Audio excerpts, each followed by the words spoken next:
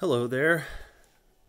I'm going to show you how to copy the smsts.log file to an attached USB drive if you encounter an operating system deployment error.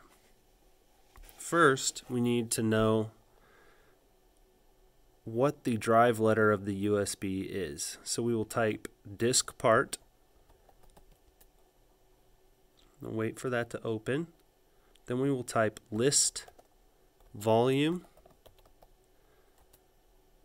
and we see that our 8 GB drive removable is given the drive letter D.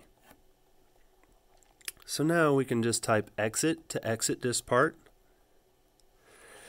and from my document I know that the smsts.log is in the x:/Windows temp smsts.log folder, so we will change to that directory. Then, just to make sure, we list the directory contents by typing dir, hitting enter, and we see that the smsts.log is here. So now that we have our path,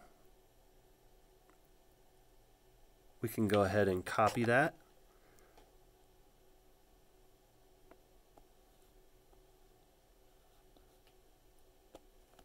By selecting and right-clicking to copy.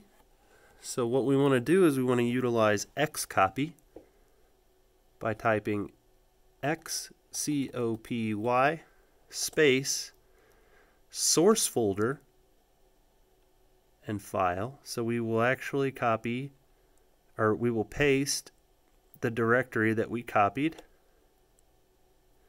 /smsts.log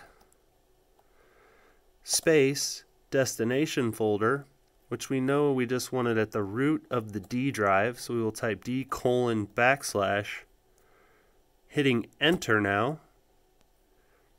I've already copied it, so I'll say yes.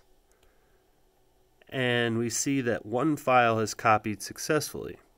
So now we change to the D drive by just typing D:/, enter, listing the contents by typing dir, and we see that the smsts.log has been copied. Now we can unplug this USB flash drive, put it in a computer that is on the network, and share it with our administrators.